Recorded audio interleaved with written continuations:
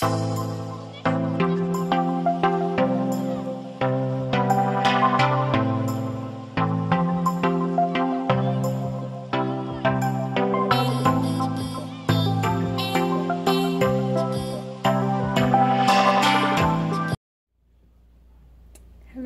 and welcome back to Diamond Mama.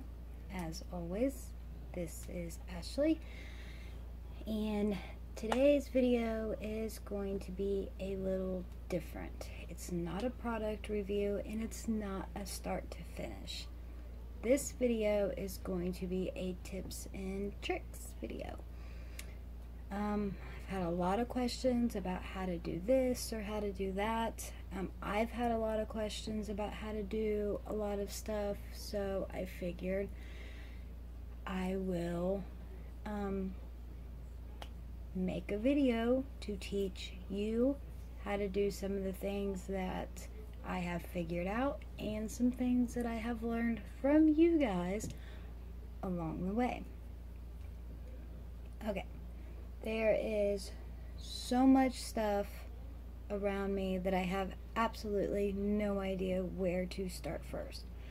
So, I will just start with the basic, what you get in a kit every single time. Tools. There are quite a bit of different kinds of tools that you get.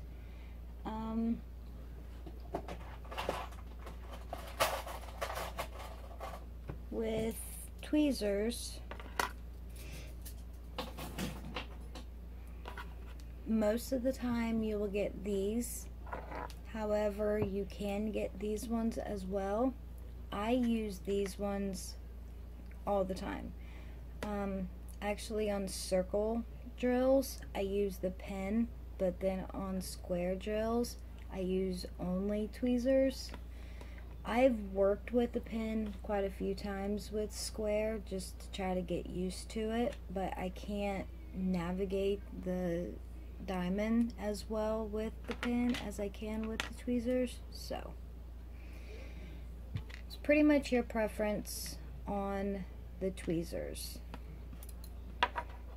but they're just used to place your diamond. If your diamond moves or you need it to go another, spot, you can take it and move your diamond. If a diamond falls somewhere that it's not supposed to be, you can take it and pull it off. So, tweezers, check. With your pens, there are so many different types of pens out there. These are the three that I have. This is the standard pen. You got where your glue goes, the open bottom. Then this one, same thing, only clear, and it's got a gripper. This is the pen that I use most just because of this gripper, and then I like the fact that it moves, because usually instead of holding it down here, I'll hold it up here so I could get better handle on it. This pen I have not used. I don't know. I guess since I just have the gripper one, I've never really tried. The end of this looks pretty deep, like it would take a lot of glue. I'm not sure, but it definitely does look more deep than the regular pens. However, this one does have a built-in 3 diamond pickup, so that's really nice. With these pens, from what I've learned along the way, they have 4 extra things that you can do with them. Obviously 5 technically.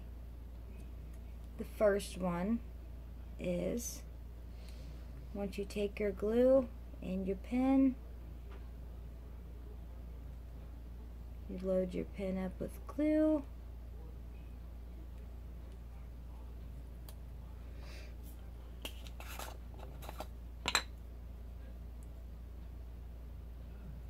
Pull out a diamond.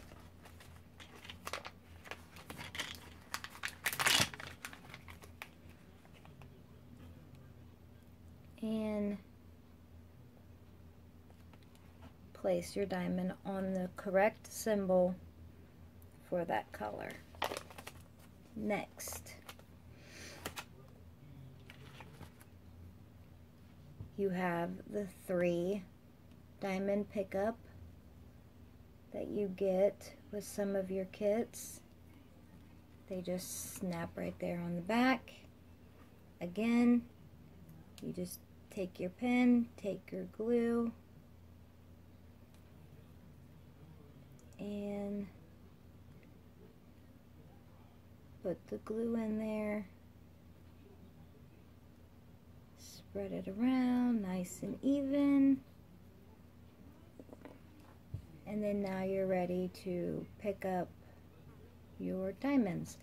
I have not mastered the multiple pickup tool.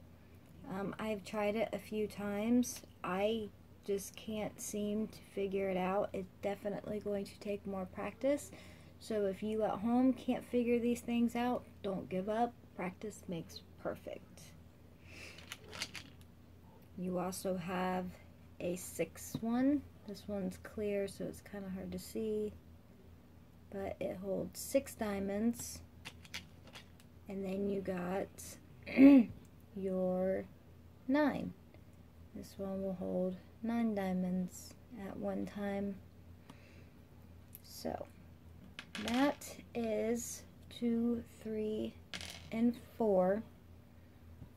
The 5th thing that I have learned with these pens is when you lay your diamonds, sometimes they like to move. If you like have the bottom done and then you lay your hand on it to do, you know, up more, sometimes the pressure from your hand can move your diamonds. If that happens and you don't want to use the tweezers, or you don't have tweezers and just this, you can take the end of this pen and gently move your diamonds, because it's just big enough and small enough to where you can get around one diamond at a time and move it.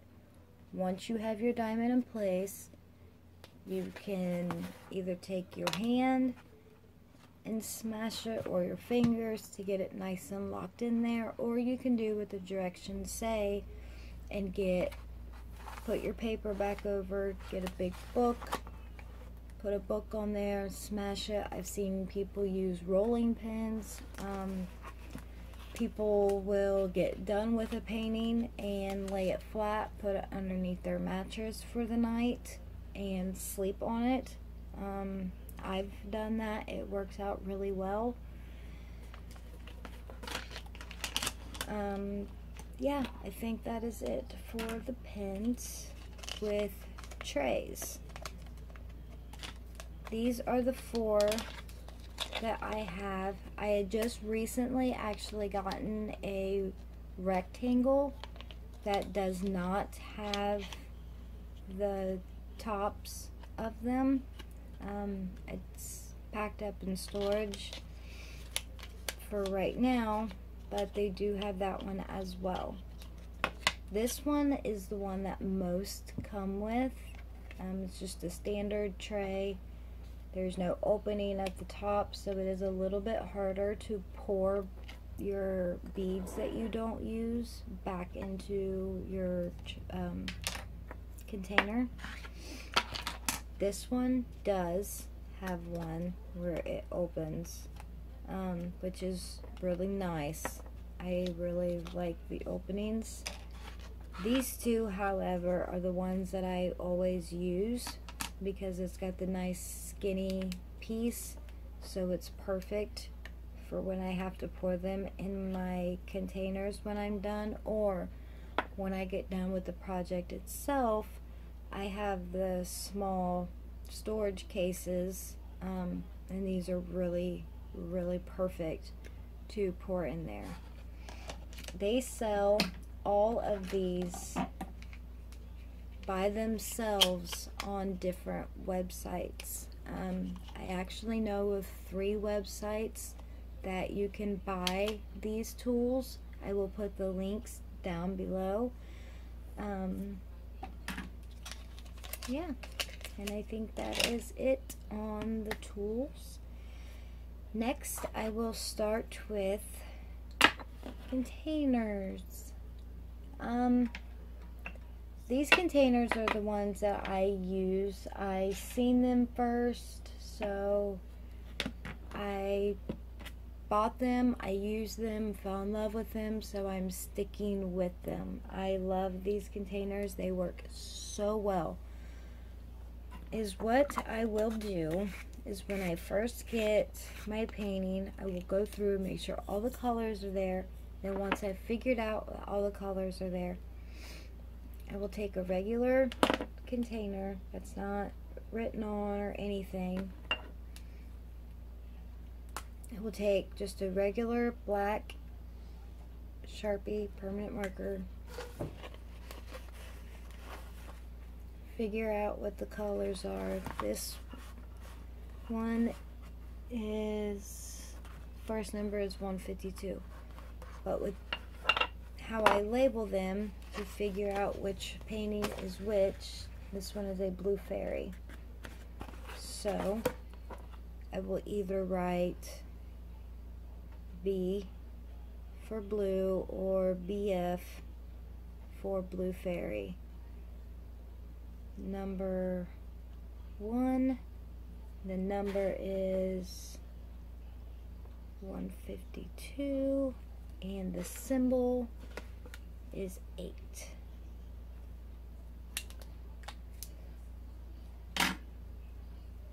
And that's what it will look like once I am done, and then I will put all of that diamond color in here. Now, once I am done with that color, I will get just regular rubbing alcohol and Q-tips.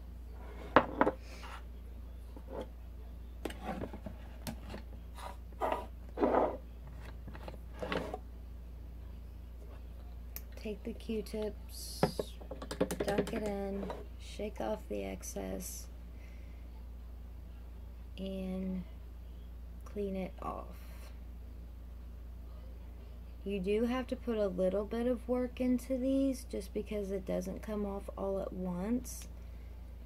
Mainly it comes off, but you do still have the little outlines from them. But all it takes is just a little bit of pressure, wiping it back and forth a few times, and everything comes off perfect. And then it's just ready to be reused. I love the fact that this works, because if I could only use these one time, I would have like 100,000 of these. I really feel like I'd have that many. And voila, everything is completely off and it looks like a brand new jar. So that is how I store my diamonds once I'm ready to do a painting. The next thing with these is static. I don't know about you, but it drives me mad when I open a bag of diamonds and they're falling everywhere because static is taking them wherever they want to go. So, to get rid of that problem, take your diamonds, take a dryer sheet, you cut off just a tiny bit, about that big, not anything huge, and then you just cut it into little tiny pieces.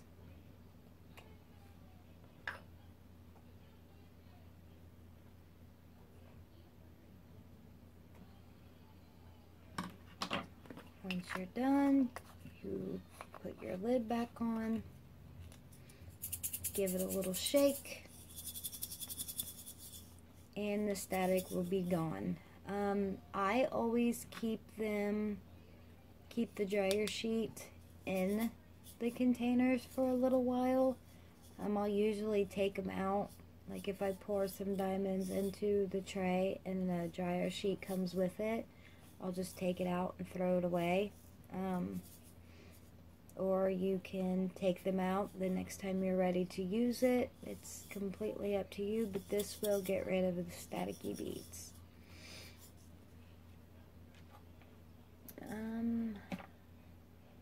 Let's see, all my other tools. I got this at the dollar store.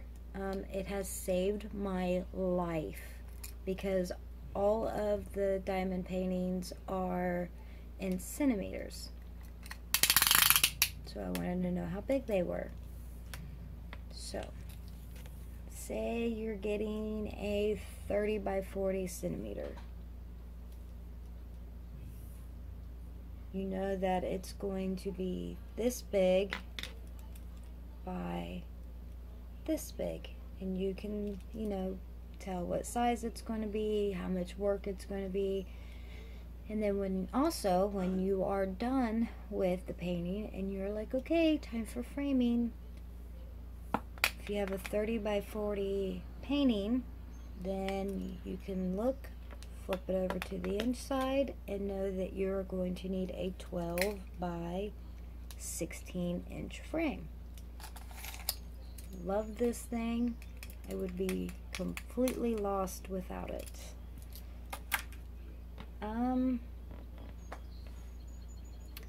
The next thing is the canvas. When you have a painting that has been rolled for a while, it likes to do this, and when you try to lay it flat, it's just going to roll up more. This one, I've messed with this one a little bit, but you can still see how it bumps up. When I first started doing these, I would just lay them flat and then I would sleep on them. Put this under the mattress and then just sleep on it. But then I found out a way that I could get rid of that and work on it that very same hour. Very same 10 minutes, really, 5 minutes. You roll it the opposite way.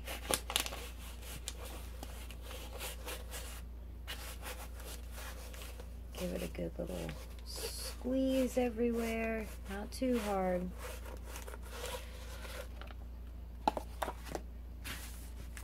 And voila, you have a perfectly flat painting. I have done this with a 50-60, I've done this with a 55 by 65, I've even done this with a 60-80. It works just the same. Okay, but some paintings like to come folded.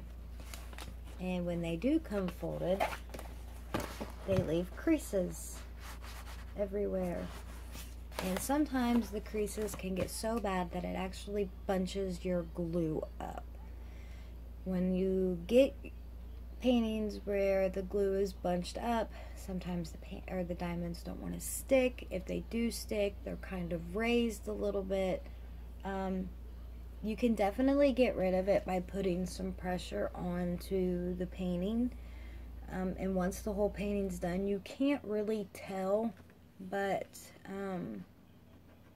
I'm sure that there are some that have been creased so bad that it would be really clearly to tell. So, my trick that I've learned from one of you guys actually is to get a safety pin. Let's get a small one. And actually poke the glue. And then take your tweezers and gently smooth it out. I've never done this before, so we're both going to do it for the first time together. And fingers crossed that it works. Okay, first I want to show you guys if you can see. But you can see the creasing right here is the one that I'm going to work on.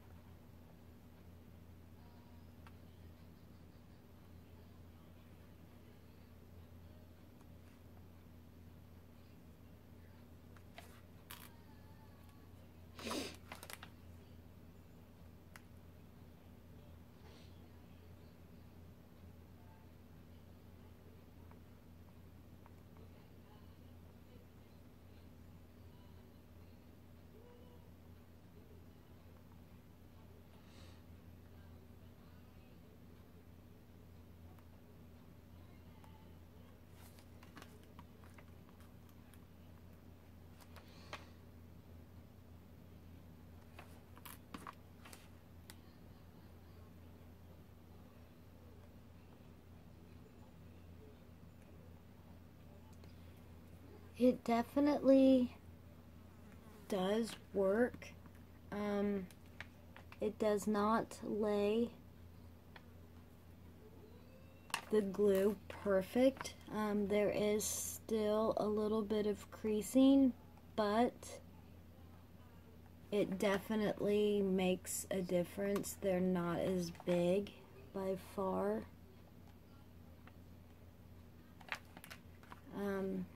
So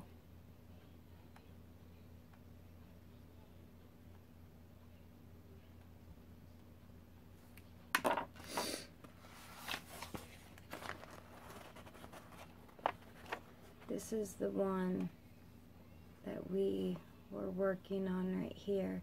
You can still see it. It is still there, but it does help with the bubble.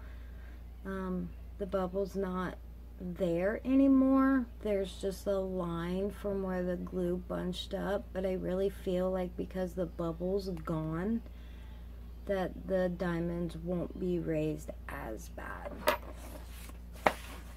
So that's good. My next thing that I am going to show you guys with the canvas is when you have a painting and you are working on it, this extra strip of glue that is away from the actual picture, I don't know about you guys, but every time that I go to lay my hand on it to work, I'm constantly getting stuck on it. So my second painting that I ever did, I asked somebody and they were like, put tape on it. And I'm like, oh my gosh, like that is such a genius idea. So simple, but yet genius. So I am going to show you guys how to do this. You choose the tape that you want. I just use the regular washi tape. I get most of mine from Walmart, but I've gotten them from different craft stores, from Dollar Tree even. They all work. These two are from Dollar Tree. They work just the same. All of these, even the sparkly ones. The sparkly ones that are a little bit thicker, they are a little bit more tough to pull up, but they still work.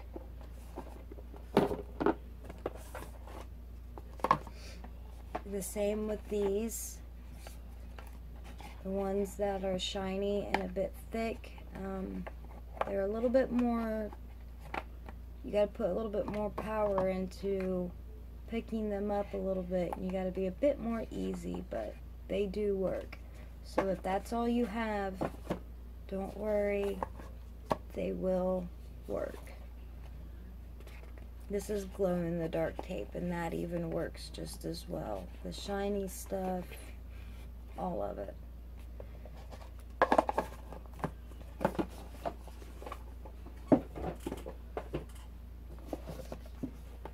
And then, it's how I found out about it being tough to pull up the thicker ones, is I was using one of these, and you can feel and tell that the tape is a little bit more tough, or thick, but they do work. You just gotta put a little bit more patience into pulling them up once you're done with your painting and ready to frame. But you just take your tape, you lay it on the canvas. If you're anything like me, this is going to take a little bit, just because like I'm really picky about being right on the line, because I want all of my diamonds to be absolutely straight on the canvas. So I try really, really hard to get all of the tape perfectly aligned with the line that it provides for you. Once you got your tape on there, you just cut and done.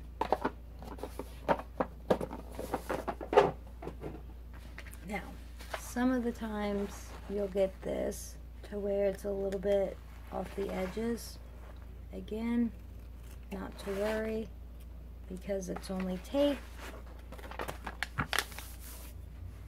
You just turn it around and cut off what is extra. It's not going to mess the tape up. It's not going to make it come up. You can see the tape, so you're not going to accidentally cut the canvas. And it all just works out very, very well. The next thing, if you are one of the types of people like me and you want everything completely straight, you can take a ruler, because you can't get any straighter than a ruler, and lay it on top of the tape, and then lay your diamonds right alongside the ruler. I tried to put the ruler on the sticky part without there being tape on it, and when I went to go pull the ruler off, it took the tape or the glue with it. Thankfully, it did not mess with the diamonds that I had already laid, so, but it did take the tape off of the border, so I no longer put the ruler on the glue, only tape.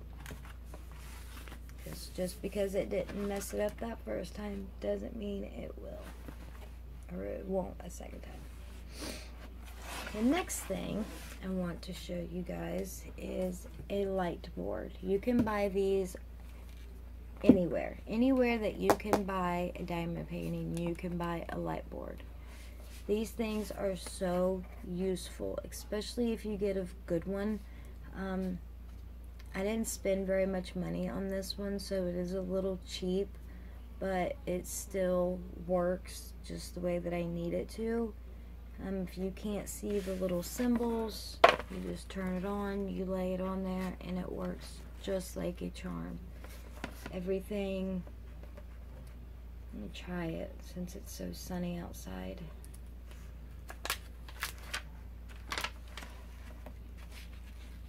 It just shows right through. I'm not sure if there's really much of a difference. But you get to see everything so much more clear. There's also a light with a magnifying glass. I don't have one of those, but I've heard that it works really, really well.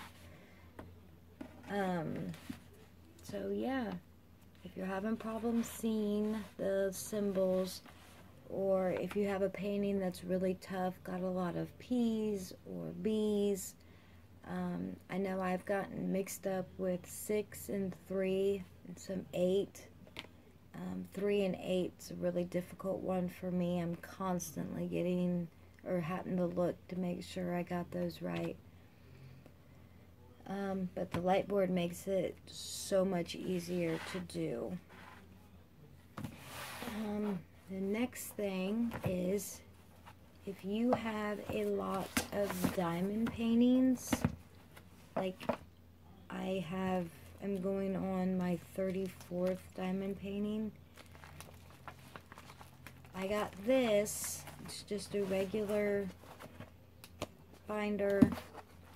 I went and got these paper hold things where you just slide your paper right in and it will be protected. But I keep all of my papers in here just because I feel like when your painting comes with papers, it makes it a lot easier because you can just look at your paper instead of trying to rearrange your painting every time you turn around, especially if it's a really big one. So yeah, I absolutely love this binder. I use it every single day. Even if I don't need it, I will figure out a way to get this out for some reason. I'm not sure why, but I love it, so I love this binder. And I think that is it. If any of you guys have any questions about anything, please do not hesitate. Comment below, ask away. If there's any other videos that you guys would like to see, let me know in the comments and I will make that video for you. My normal videos are product reviews, so if there's any store that you want to check out but you're not quite sure about me, let me know and I will buy a painting from that store and check it out for you. Yeah, I think that is it. As always, you guys are absolutely amazing, my true diamonds in the sky, and I'm so happy to make this video. I hope you enjoy it as much as I enjoyed making it, and I will see you guys this weekend. As always, you guys are absolutely wonderful. Thanks for watching and subscribing and liking. Have a nice week, you guys. Bye.